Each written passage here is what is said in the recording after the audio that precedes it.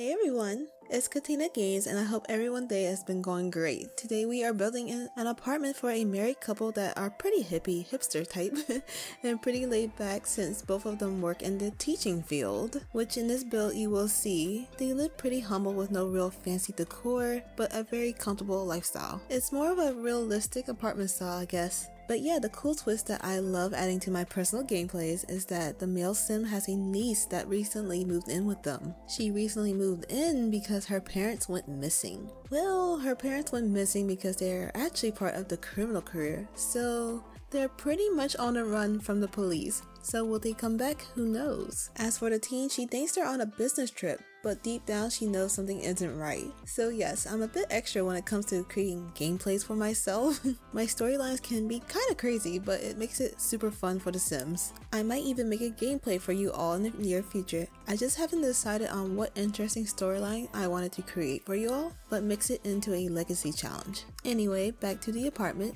This apartment is in San Myshuno. It's not super big, it's pretty decent in size for 2 bedrooms and 2 bathrooms. Again, it's not super fancy, it's pretty much a throwback comfortable feel. More of a realistic apartment. But yeah, if you like what you see, please like, comment, and subscribe to my channel for more builds in the future. I would love to see you there. For instance, this kitchen here is a little bit older in style, is a bit orangey. It's actually pretty different from my normal kitchen styles, but I really love how this all worked together. It's super homey, I can see a lot of home cooked meals being done here. I just think it's super cute.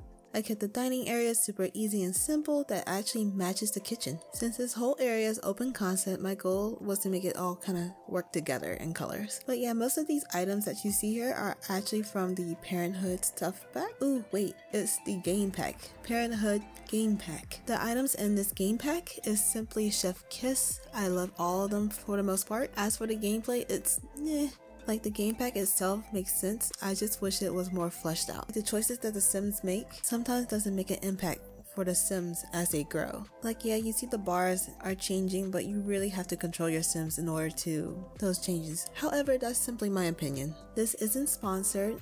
I mean, I will give my honest opinion. I will only buy this game if it's on sale. I will help people save money and tell you what's worth spending your money on and what's not.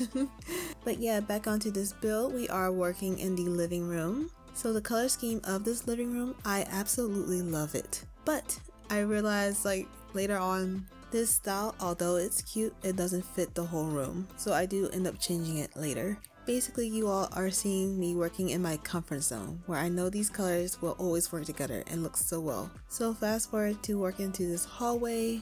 I added a bookshelf here because they do love to read and they are working in the teaching profession. Although I do love that bookcase, I do end up switching that out for something a little bit more simple. I added this long end table here with a cute mirror on top. I kind of wish we had more mirrors in the game just because I love this one mirror and I use it all the time. It's open, it's wide, and it always perfectly centers when I need it to. Of course, I added some clutter items right here, nothing crazy. I added items as if you were to walk by, you would normally see them. I added this storage area right here with some plastic containers as though teachers are coming home from work and they have tests to grade. But they're too exhausted to even worry about them since they just got home. And here you'll see me add some rugs. I don't know how I forget them, but I do sometimes. So I'm adding them in because I don't like my floors being completely bare like that. So back to the living room. I decided to go with this funky style green couch and matching chairs. 1, I never used this style before, and 2, it matches the hallway runner rug with the greens. I thought it would be a cool quirky addition. And then I am quickly adding a laundry area. I love these orange washer and dryer set. Just a quick laundry room.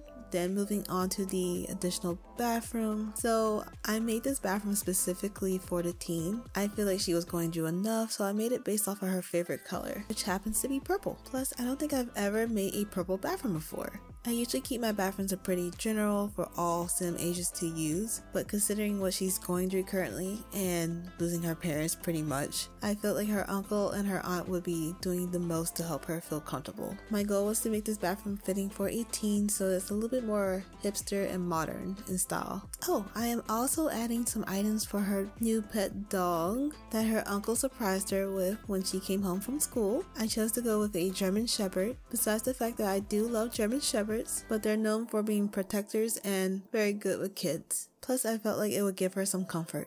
Now moving on into her bedroom. I was super excited to build in this room just because I've never built a purple bedroom before. I've done turquoise, I've done minty blues and pinks, so I really wanted to use the color purple besides the fact that it's her favorite color. I love her bedroom because it's a little bit spunky, it's a little spicy, it's not super girly. She's pretty smart, and she's made 2 best friends as she recently moved. Although her bedroom isn't super big, I feel like it's perfect in size. She's able to still study, do her homework, and being a teenager can be pretty hard at times. I know for me, it was pretty rough.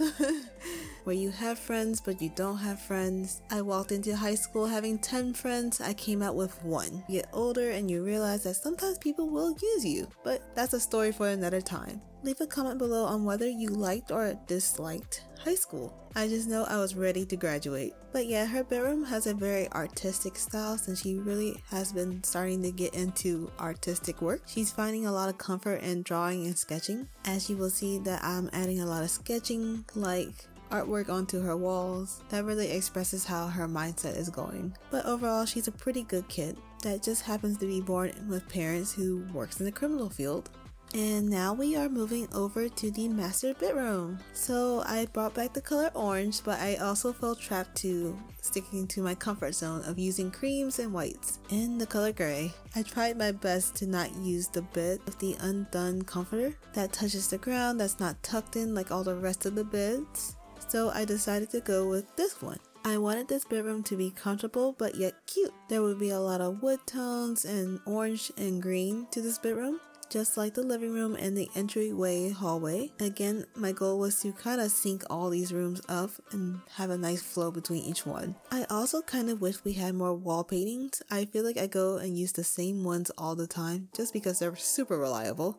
It gets the job done, but at the same time, I feel like they can be overused. But yeah, most of this room is from the season's expansion pack. Oh, and just in case some are curious, the bedroom for the teen, all the items for the most part are from the high school years expansion pack. I like to mention it just because I know a lot of people really love that canopy that only comes in that one expansion pack. And I'll be honest, I love it too. So I use it for all of my builds, just about. And now that I completed both of the bedrooms, we are now heading on over to the master bathroom. I went with this wallpaper because it's not super fancy, it's pretty simple, and it prevented me from making this bathroom super fancy. I have the tendency to make my bathrooms for my Sims pretty luxurious, so I kept myself in check for once. And I use a color scheme of green and grays, that way it's not too crazy, where each adult Sim has their own personal color touch that they really love. And officially, finally, we are moving out to the balcony, which I forgot that this specific apartment had.